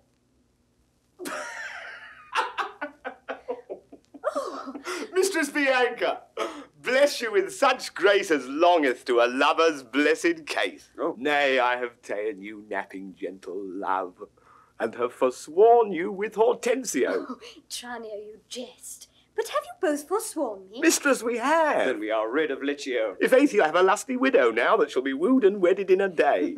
God give him joy. Aye, and he'll tame her. He says so, Tranio. Faith, he's gone unto the taming school. The taming school? What is there such a place? Why, mistress, and Petruchio is the master, that teaches tricks 11 and 20 long to tame a shrew and charm her chattering tongue. Oh, master, I've watched so long that I'm dog-weary, but at last I spied an ancient angel coming down the hill will serve the turn. What is he, Biondello? Master, a mercantant, or a pedant, I know not what, but formal in apparel, in gait and countenance surely like a father. And what of him, Tranio? If he be credulous and trust my tale, I'll make him glad to see Vincentio and give assurance to Baptista Minilla as if he were the right Vincentio. Take in your love and then let me alone. God save you, sir. And you, sir, you are welcome. Travel you far on, or are you at the farthest? Sir, at the farthest for a week or two, but then up farther, and as far as Rome, and so to Tripoli, if God lend me life. What countryman, I pray? Of Mantua. Of Mantua? Sir, marry, God forbid! And come to Padua careless of your life? My life, sir? How I pray, for that goes hard. 'Tis death for anyone in Mantua to come to Padua. Oh. Know you not the cause? Your ships are stayed in Venice, and the Duke, for private quarrel twixt your Duke and him, hath published and proclaimed it openly. 'Tis marvel but that you were but newly come, you might have heard it else proclaimed about. Alas, sir, it is worse for me than so. For I have bills for money by exchange from Florence, and must here deliver them. Well, sir, to do you courtesy, this will I do, and this I will advise you. First, tell me, have you ever been at Pisa? Aye, sir, in Pisa have I often been. Pisa, renowned for grave citizens. Among them, know you one Vincentio? Oh, I know him not, but I have heard of him. A merchant of incomparable wealth. He is my father, sir, and sooth to say in countenance somewhat doth resemble you. As much as an apple doth an oyster in all ways. To save your life in this extremity, this favour will I do you for his sake, and think it not the worst of all your fortunes that you are like to Sir Vincentio. His name and credit shall you undertake, and in my house you shall be friendly lodged. Look that you take upon you as you should. You understand me, sir? So shall you stay till you have done your business in the city. Nay, If this be courtesy, sir, accept of it. Oh, sir, I do, and will repute you ever the patron of my life and liberty. Then go with me to make the matter good. This, by the way, I let you understand, my father is here looked for every day to pass assurance of a dower in marriage twixt me and one Baptista's daughter here. In all these circumstances, I'll instruct you. Go with me to clothe you as becomes you.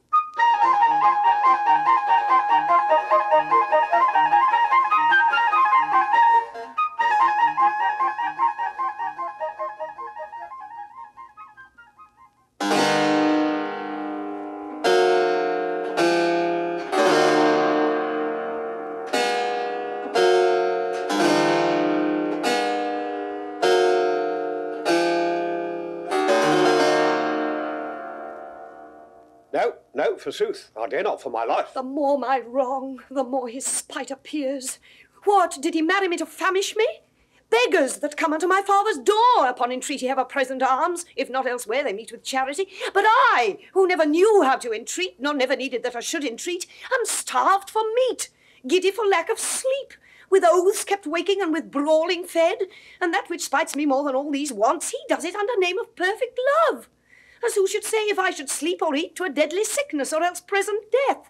I prithee go, and get me some repast. I care not what, so it be wholesome food. What say you to a neat's foot? 'Tis passing good, I prithee let me have it. Fear 'tis too choleric a meat. How say you to a fat tripe finely broiled? I like it well, good Grumio, fetch it me. I cannot tell, I fear 'tis choleric. Oh. What say you to a piece of beef and mustard? A dish that I do love to feed upon. Aye, but the mustard is too hot a little. Why then the beef and let the mustard rest? Nay, then I will not. You shall have the mustard, or else you get no beef or Grumio. Then both, or one, or anything thou wilt. Why, then the mustard without the beef. Go, get thee gone, thou false deluding slave that feeds me with the very name of meat. Sorrow on thee and all the pack of you that triumph thus upon my misery. Go, get thee gone, I say. How fares my Kate? No. What sweeting, all amore? Mistress, what cheer? Faith as cold as can be. Pluck up thy spirits. Look cheerfully upon me. Here, love, thou seest how diligent I am to dress thy meat myself and bring it thee. I am sure, sweet Kate, such kindness merits thanks. What, not a word? Nay, then, thou lovest it not, and all my pains is sorted to no proof. Here, take away the dish. I pray you let it stand. The poorest service is repaid with thanks, and so shall mine before you touch the meat. I thank you, sir. Signor Petruchio, fie, you are to blame. Come, Mistress Kate, I'll bear you company. Eat it up all, Hortensio, if thou lovest me. Much good do it unto thy gentle heart. Kate, eat apace. And now, my honey love, will we return unto thy father's house, and revel it as bravely as the best, with silken coats and caps and golden rings, with ruffs and cuffs and farthingales and things, with scarves and fans and double change of bravery, with amber bracelets, beads, and all this knavery. What? Hast thou dined? Oh. The tailor stays thy leisure, to deck thy body with his ruffling treasure. Come, tailor, let's see these ornaments. Lay forth the gown. What news with you, sir? Here is the cap, your worship, to bespeak. Why, this was moulded on a porringer. A velvet dish. Fight is lewd and filthy, white as a cockle or a walnut shell. A knack, a toy, a trick, a baby's cap. Away with it. Come, let me have a bigger. I'll have no bigger. This doth fit the time, and gentlewomen wear such caps as these. When you are gentle, you shall have one too, and not till then. That will not be in haste. Why, sir, I trust I may have leave to speak. And speak I will. I am no child, no babe. Your betters have endured me say my mind, and if you cannot, best you stop your ears. My tongue will tell the anger of my heart, or else my heart concealing it will break. And rather than it shall, I will be free, even to the uttermost, as I please in words. Why, thou sayest true, it is a paltry cap. A custard coffin, a bauble, a silken pie. I love thee well, in that thou likest it not. Love me or love me not, I like the cap, and it I will have, or I will have none. Thy gown? Why, aye, come, tailor, let's see it. Oh, mercy God, what masking stuff is here. What's this? A sleeve? 'Tis like a demi-cannon. What? Up and down, carved like an apple tart? Here's snip and nip, a cut, slits and slash. Like to a censor in a barber shop. What the devil's name, tailor, calls thou this? I see she's like to have neither cap nor gown. You bid me make it orderly and well, according to the fashion and the time. Marian did, but if you be remembered, I did not bid you mar it to the time. Go, hop me over every kennel home, for you shall hop without my custom, sir. I'll none of it, hence make your best of it. I never saw a better fashioned gown. More quaint, more pleasing, nor more commendable. Belike you mean to make a puppet of me. Quite true. He means to make a puppet of thee. She says your worship means to make a puppet of her. Oh, monstrous arrogance! Thou liest, thou thread, thou thimble, thou yard, 3/4, half-yard, quarter, nail, thou flea, thou knit, thou winter cricket, thou braved in mine own house with a skein of thread. Away, thou rag, thou quantity, thou remnant, or I shall so bemeet thee with thy yard as thou shalt think on prating whilst thou livest. I tell thee, that thou hast marred her gown. Your worship is deceived. The gown is made just as my master had direction. Grumio gave order how it should be done. I gave him no order, I gave him the stuff. But how did you decide it should be made? Malleson with needle and thread. Oh, but did you not request to have it cut? Thou hast faced many things. I have. Face not me. Thou hast braved many men, brave not me. I will neither be faced nor braved. I say unto thee, I bid thy master cut out the gown, but I did not bid him cut it to pieces. Ergo thou liest. Why, here is the note of the fashion to testify. Read it. The note lies in the throat if you say I said so. Imprimis, a loose-bodied gown. Master, if ever I said loose-bodied gown, sew me in the skirts of it and beat me to death at the bottom of brown thread. I said a gown. Proceed. With a small compassed cape. I confess the cape. With a trunk sleeve. I confess 2 sleeves. The sleeves curiously cut. Aye, there's the Error of the bill, sir, error of the bill. I command that the sleeves should be cut out and sewed up again. And that I'll prove upon thee, though thy little finger be armed in a thimble. This is true that I say. Oh, when I had thee in place where thou shouldst know it. I am for thee straight. Take thou the bill, give me the meat yard, and spare not me. Put a mercy, Grumio, then he shall have no odd. Well, sir, in brief, the gown is not for me. You are the right, sir. 'Tis for my mistress. Go take it up unto thy master's use. Villain, not for thy life. Take up my mistress' gown for thy master's use. Why, sir, what's your conceit in that? Oh, sir, the conceit is deeper than you think for. Take up my mistress' gown to his master's use. Oh, fie, fie, fie. Hortensio, say thou wilt see the tailor paid. Go, take it hence, be gone, and say no more. Tailor, I'll pay thee for thy gown tomorrow. Take no unkindness of his hasty words away, I say. Commend me to thy master. Well, come, my Kate. We will unto your fathers, even in these honest, mean habiliments. Our purses shall be proud, our garments poor. For 'tis the mind that makes the body rich. And as the sun breaks through the darkest clouds, so honour appeareth in the meanest habit. What, is the jay more precious than the lark, because his feathers are more beautiful? Or is the adder better than the eel, because his painted skin contents the eye? Oh, no, good Kate. Neither art thou the worse for this poor furniture and mean array. If thou account'st it shame, lay it on me, and therefore frolic. We will henceforthwith to feast and sport us at thy father's house. Go, call my men, and let us straight to him, and bring our horses unto Long Lane End.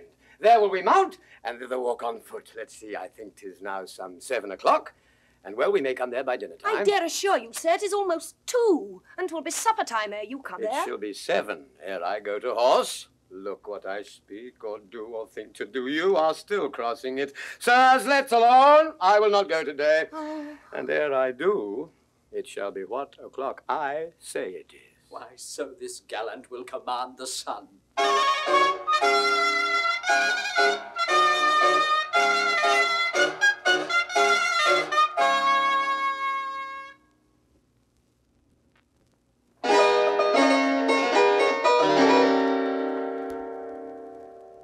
Sir, this is the house. Please it you that I call? Aye, what else? But I be deceived. Senior Baptista may remember me near 20 years ago in Genoa, where we were lodgers at the Pegasus. 'Tis well, and hold your own in any case, with such austerity as longeth to a father. I warrant you. But, sir, here comes your boy. 'Twere good he was schooled. Fear you not him. Sir Biondello? Sir? Now do your duty thoroughly, I advise you. Imagine 'twere the right Vincentio. Tut, fear not me. But hast thou done thy errand to Baptista? I told him that your father was at Venice, and that you looked for him this day in Padua. Thou art a tall fellow. Hold thee that to drink. Ah. Here comes Baptista. Set your countenance, sir. Good morrow, sir. Good morrow. Signor Baptista, you are happily met. Ah. Sir, this is the gentleman I told you of. I pray you stand good father to me now. Give me Bianca for my patrimony. Soft, son. Sir, by your leave, having come to Padua to gather in some debts, my son, Lucentio, made me acquainted with a weighty cause of love between your daughter and himself. And for the good report I hear of you, and for the love he beareth to your daughter, and she to him, to stay him not too long, I am content in a good father's care to have him matched. And if you please to like no worse than I, upon some agreement me shall you find ready and willing with one consent to have her so bestowed. For curious I cannot be with you, Senior Baptista, of whom I hear so well. Oh, sir, pardon me in what I have to say. Your plainness and your shortness please me well. Right true it is, your son Lucentio here doth love my daughter, and she loveth him. Or both dissemble deeply their affections, and therefore, if you say no more than this, that like a father you will deal with him, and pass my daughter a sufficient dower, the match is made, and all is done. Your son shall have my daughter with consent. I thank you, sir. Where then do you know best we be afide, and such assurance ta'en as shall with either part's agreement stand? Not in my house, Lucentio, you know. Pitchers have ears, and I have many servants. Besides, old Gremio is heartening still, and happily we might be interrupted. Then at my lodging, it like you, there doth my father lie, and there this night we'll pass the business privately and well. Send for your daughter by your servant here. My boy shall fetch the scrivener presently. The worst is this, that at so slender warning you are like to have a thin and slender pittance. It likes me well. Cambio, hie you home, and bid Bianca make her ready straight. And if you will tell what hath happened, Lucentio's father is arrived in Padua, and how she's like to be Lucentio's wife. I pray the gods she may, with all my heart. Dally not with the gods, but get thee gone. Signor Baptista, shall I lead the way? Ah. Welcome. One mess is like to be your cheer.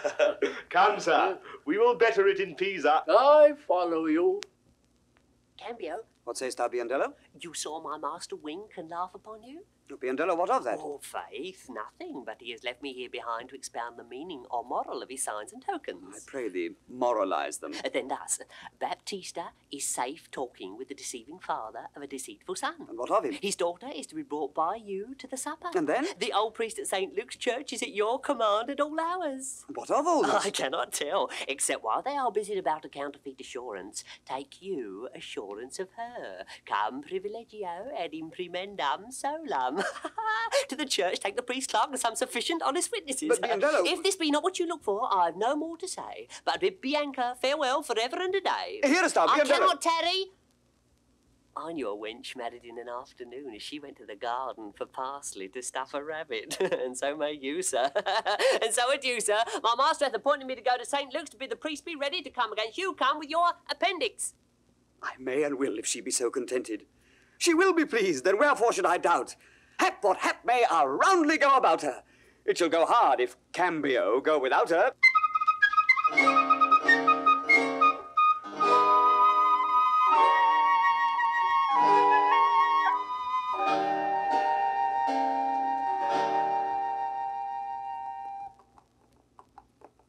Come on, a God's name, once more toward our fathers. Good Lord, how bright and goodly shines the moon. The moon? The sun. It is not moonlight now. I say it is the moon that shines so bright. I know it is the sun that shines so bright. Now, by my mother's son, and that's myself, it shall be moon, or star, or what I list, or ere I journey to your father's house. Go on, fetch our horses back again. Ever more crossed and cross, nothing but cross. Say as he says, or we shall never go. Forward, I pray, since we have come so far. And be it moon or sun or what you please. And if you please to call it a rush candle, henceforth I vow it shall be so for me. I say it is the moon. I know it is the moon. Nay, then you lie. It is the blessed sun. Then God be blessed, it is the blessed sun. But sun it is not when you say it is not, and the moon changes even as your mind. What you will have it named, even that it is. And so it shall be so for Katherine. Petruchio, go thy ways, the field is won. Well, forward, forward, thus the bowl should run, and not unluckily against the bias. But soft, what company is coming here? Good morrow, sir. Good morrow, gentle mistress. Where away? What? Tell me, sweet Kate, and tell me truly too, hast thou beheld a fresher gentlewoman? Such ward of white and red within her cheeks. What stars do spangle heaven with such beauty as those two eyes become that heavenly face? Fair, lovely maid, once more, good day to thee. Sweet Kate, embrace her for her beauty's sake. I will make the man mad to make a woman of him. Young, budding, virgin, fair and fresh and sweet. Whither away, or whither is thy abode? Happy the parents of so fair a child. Where? Happier the man whom favourable stars allot thee for his lovely bedfellow. Why, how now, Kate, I hope thou art not mad. This is a man. Old, wrinkled, faded, withered, and not a maiden, as thou sayest he is. Pardon, old father. My mistaking eyes that have been so bedazzled with the sun, that everything I look on seemeth green. Now I perceive thou art a reverend father. Pardon, I pray thee, for my mad mistaking. Do, good old grandsire, and withal make known which way thou travellest. If along with us, we shall be joyful of thy company. Fair sir, and you, my merry mistress, that with your strange encounter much amazed me. My name is called Vincentio, my dwelling Pisa, and bound I am to Padua, there to visit a son of mine, which long I have not seen. What is his name? Lucentio, gentle sir. Happily met. The happier for thy son, and now by law, as well as reverend age, I may entitle thee my loving father. The sister to my wife, this gentlewoman, thy son by this hath married. Now, but wonder not, nor be not grieved. She is of good esteem, her dowry wealthy and of worthy birth. Beside, so qualified as may beseem the spouse of any noble gentleman. Let me embrace with old Vincentio, and wonder we to see thy honest son, who will at thy arrival be full joyous. But is this true? Or is it else your pleasure, like pleasant travellers, to break a jest upon the company you overtake? I do assure thee, father, so it is. Come, go along and see the truth hereof, for our first merriment hath made thee jealous. Well, Petruchio, this has put me in heart. Have to my widow, and if she be froward, then hast thou taught Hortensio to be untoward.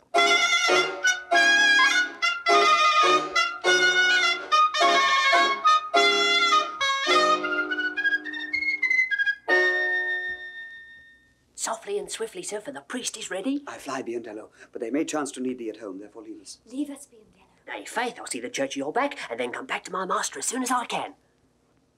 I marvel Cambio comes not all this while. Sir, here's the door. This is Lucentio's house. My father's bears more toward the marketplace. Thither must I, and here I leave you, sir. You shall not choose but drink before you go. I think I shall command your welcome here. And by all likelihood some chariots to war. They're busy within, you were best knock louder. What's he that knocks as he would beat down the gate? Is Senior Lucentio within, sir? He's within, sir, but not to be spoken withal. What if a man bring him £100 or two to make merry withal? Keep your £100 to yourself. He shall need none so long as I live. Nay, I told you your son was well beloved in Padua. Do you hear, sir? To leave frivolous circumstances, I pray you tell Signor Lucentio that his father is come from Pisa, and is here at the door to speak with him. Thou liest. His father is come from Padua, and here, looking out at the window. Art thou his father? Aye, sir, so his mother says, if I may believe her. Why, how now, gentlemen? Why, this is flat knavery to take upon you another man's name. Lay hands on the villain. I believe he means to cousin somebody in this city under my countenance.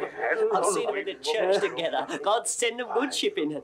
But who is here? Mine old master Vincentio. Now we are undone and brought to nothing. Come hither, crack hemp. I hope I may choose, sir. Come hither, you rogue. What, have you forgot me? Forgot you? No, sir. No, I could not forget you, for I never saw you before in all my life. What, you notorious villain, didst thou never see thy master's father, Vincentio? What, my old worshipful old master? Yes, marry, sir, see when he looks out of the window. Is so indeed. Oh, help! Help!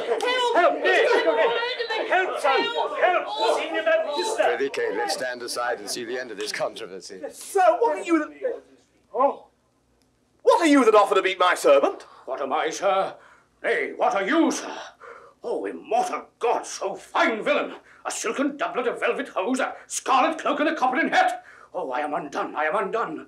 While I play the good husband at home, my son and my servant spend all of the university. How now? What's the matter? What is the man, lunatic? Sir, you seem a sober ancient gentleman by your habit, but your words show you were a madman. Why, sir, what signs did you if I wear pearl and gold? I thank my good father I am able to maintain it. Thy father, oh villain, he is a sailmaker in Bergamo. Oh, you mistake, sir, you mistake, sir. Pray, what do you think's his name? His name, as if I knew not his name. I have brought him up ever since he was 3 years old, and his name is Tranio. Away, mad ass! His name is Lucentio, and he is mine only son and heir to the lands of me, Signor Vincentio. Lucentio! Oh, he hath murdered his master! Lay hold on him, I charge you in the Duke's name! Oh, my son, my son! Tell me, thou villain, where is my son, Lucentio? Call for an officer! Carry this man's name to the jail! Father Baptista! I told you, see that he'd be forthcoming! Carry me to the jail! Officer, he shall not go to prison. Talk not, Senor Gremio. I say he shall go to prison. Take heed, Signor Baptista, lest you be coney-catched in this business. I dare swear this is the right Vincentio. Swear if thou darest. Nay, I dare not swear it. Then I will best say that I am not Lucentio. Yes, I know thee to be Signor Lucentio. Away with the dotard to the jail with him. What strangers may be hailed and abused! Oh, monstrous villains! Oh, we are spoiled, and yonder he is. Master, deny him, forswear him, or else we are all undone. Hold! Hold! Pardon, sweet father. Lives my sweetest son. Pardon, dear father. How's thou offended? Where is Lucentio? Here's Lucentio, right son to the right Vincentio, that have by marriage made thy daughter mine, while counterfeit supposes bleared thine eye. Here's packing with a witness to deceive us all. Where is the damned villain Tranio that faced and braved me in this matter so? Why, tell me, is not this my Cambio? Cambio is changed into Lucentio. Love wrought these miracles. Bianca's love made me exchange my state with Tranio, while he did bear my countenance in the town. And happily I have arrived at last unto the wished haven of my bliss. What Tranio did, myself enforced him to. Then pardon him, sweet father, for my sake. I'll slit the villain's nose that would have sent me to the jail. Dear sir, have you married my daughter without asking my goodwill? Fear not, Baptista, we will content you, go to. But I will in to be revenged for this villainy. I discern the depth of this knavery. Look not pale, Bianca, thy father will not frown. My cake is dough, but I'll in among the rest, out of hope of all, but my share of the feast. Husband, let's follow to see the end of this ado. First kiss me, Kate, and we will. What, in the midst of the street? What? Art thou ashamed of me? No, sir, God forbid, but ashamed to kiss. Why, then let's home again. Oh. Come, sir, let's away. Nay, I will give thee a kiss. Now, pray thee, love, stay. Is not this well? Come, my sweet Kate. Better once than never, for never too late.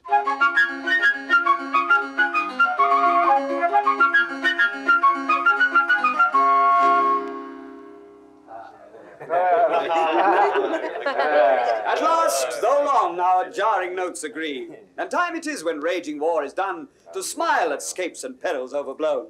My fair Bianca, bid my father welcome, while I with self-same kindness welcome thine. Brother Petruchio, sister Katherina, and thou, Hortensio, with thy loving widow. Feast with the best and welcome to my house. My banquet is to close our stomachs up after our great good cheer. Pray you sit down, for now we sit to chat as well as eat. Nothing but sit and eat and eat. Padua affords this kindness, son Petruchio. Padua affords nothing but what is kind. For both our sakes, I would that word were true. Now for my life, Hortensio fears his widow. But never trust me if I be afeard. You are very sensible, and yet you miss my sense. I mean Hortensio is afeard of you. He that is giddy thinks the world turns round. Roundly reply. Mistress, how mean you that? Well, thus I conceive by him. Conceived by me? How likes Hortensio that? My widow says thus she conceives her taste. Very well mended. Kiss him for that, good widow. He that is giddy thinks the world turns round. I pray you tell me what you meant by that. Your husband, being troubled with a shrew, measures my husband's sorrow by his woe. And now you know my meaning. A very mean meaning. Right, I mean you. And I am mean indeed, respecting you. To her, Kate, to her. 100 marks, my Kate doth put her down. That's my office. But like an officer. Have to thee, lad. I like Gremio, these quick-witted folks. Believe me, sir, they butt together well. Head and but a hasty-witted body would say your head and butt were head and horn. Aye, Miss Allbride, has that awakened you? Aye, but not frighted me. Therefore I'll sleep again. Nay, that you shall not, since you had begun. Have it you for a better jest or two. Am I your bird? I mean to shift my bush. Oh, Bianca. And then pursue me as you draw your bow. You're welcome all. She hath prevented me. Here, Signor Tranio, this bird you aimed at, though you hit her not. Therefore, a health to all the shot and miss. Oh, sir. Lucentio slipped me like his greyhound, which runs himself and catches for his master. A good, swift simile, but something currish. 'Tis well, so that you hunted for yourself. 'Tis thought your deer does hold you at a bay. Oh, Petruchio, Tranio hits you now. I thank thee for that gird, good Tranio. Confess, confess, hath he not hit you here? Has a little galled me, I confess. And as the jest did glance away from me, 'tis 10 to 1 it maimed you two outright. Now, in good sadness, son Petruchio, I think thou hast the very shrew of all. Well, I say no. Oh? And therefore, for assurance, let each one send unto his wife. And he whose wife is most obedient, to come at first when he doth send for her, shall win the wager which we will propose. 10. What's the wager? 20 crowns. 20 crowns? I'll venture so much of my hawk or hound, but 20 times so much upon my wife. 100 then. Content. A match, 'tis done. Who shall begin? That will I. Go, Biondello. Bid your mistress come to me. I'll go. Son, I'll be your half. Bianca comes. I'll have no halves. I'll bear it all myself. How now? What news? Sir, my mistress sends you word that she is busy and she cannot come. Oh, she is busy and she cannot come. Is that an answer? And a kind one, too. Pray God, sir, your wife sends you not a word. I hope better. Sir Biondello, go and entreat my wife to come to me forthwith. Oh, entreat her. Nay, then she must needs come. I'm afraid, sir, do what you can. Yours will not be entreated. Now, where's my wife? She says you have some goodly jest in hand. She will not come. She bids you come to her. Worse and worse, she will not come. Oh, vile, intolerable, not to be endured. Sir Gremio, go to your mistress. Say I command her come to me. Oh, I know her answer. What? She will not. The fouler fortune mine, and there an end. Oh, no. By my holiday. Here comes Katherina. What is your will, sir, that you send for me? Where is your sister and Hortensio's wife? They sit conferring by the parlour fire. Go, fetch them hither. If they deny to come, swinge me them soundly forth unto their husbands. Away, I say, and bring them hither straight. Here is a wonder, if you talk of a wonder. And so it is. I wonder what it bodes. Marry, peace it bodes, and love, and quiet life. An awful rule and right supremacy. And to be short, what not, that sweet and happy? Now, fair before thee, good Petruchio, the wager thou hast won, and I will add unto their losses 20,000 crowns, another dowry to another daughter, for she is changed as she had never been. Nay, I will win my wager better yet, and show more sign of her obedience, her new-built virtue and obedience. See where she comes, and brings your froward wives as prisoners to her womanly persuasion. Catherine, that cap of yours becomes you not. Off with that bauble, throw it underfoot. Lord, let me never have a cause to sigh till I be brought to such a silly pass. Fie, what a foolish duty call you this? I would your duty were as foolish too. The wisdom of your duty, fair Bianca, hath cost me 100 crowns since supper time. The more fool you for laying on my duty. Catherine, I charge thee, tell these headstrong women what duty they do owe their lords and husbands. Come, you're mocking. We will have no telling. Come on, I say, and first begin with her. She shall not. I say she shall, and first begin with her. Fie, fie. Unknit that threatening, unkind brow, and dart not scornful glances from those eyes to wound thy lord, thy king, thy governor. It blots thy beauty as frosts do bite the meads, confounds thy fame as whirlwinds shake fair buds, and in no sense is meet or amiable. A woman moved is like a fountain troubled, muddy, ill-seeming, thick, bereft of beauty, and while it is so, none so dry or thirsty will deign to sip or touch one drop of it. Thy husband is thy lord, thy life, thy keeper, thy head, thy sovereign. One that cares for thee and for thy maintenance, commits his body to painful labour both by sea and land, to watch the night in storms, the day in cold, whilst thou liest warm at home, secure and safe, and craves no other tribute at thy hands but love, fair looks, and true obedience, too little payment for so great a debt. Such duty as the subject owes the prince, even such a woman oweth to her husband, and when she's froward, peevish, sullen, sour, and not obedient to his honest will, what is she but a foul contending rebel, and graceless traitor to her loving lord? I am ashamed that women are so simple, to offer war where they should kneel for peace, or seek for rule, supremacy, and sway, when they are bound to serve, love, and obey. Why are our bodies soft and weak and smooth, unapt to toil and trouble in the world, but that our soft conditions and our hearts should well agree with our external parts? Come, come, you froward and unable worms. My mind hath been as big as one of yours, my heart as great, my reason haply more, to bandy word for word and frown for frown.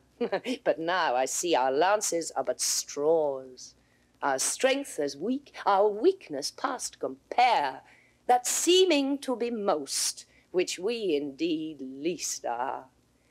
There unveil your stomachs, for it is no boot, and place your hands below your husband's foot, in token of which duty, if he please, my hand is ready.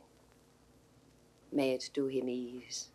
Why, there's a wench. Come on and kiss me, Kate. Well, go thy ways, O lad, for thou shalt had. 'Tis a good hearing when children are toward. But a harsh hearing when women are froward. Come, Kate, we'll to bed. We three are married, but you two are sped. 'Twas I won the wager, though you hit the white. And being a winner, God give you good night. Now go thy ways, thou hast tamed a cursed shrew. 'Tis a wonder, by your leave, she will be tamed so.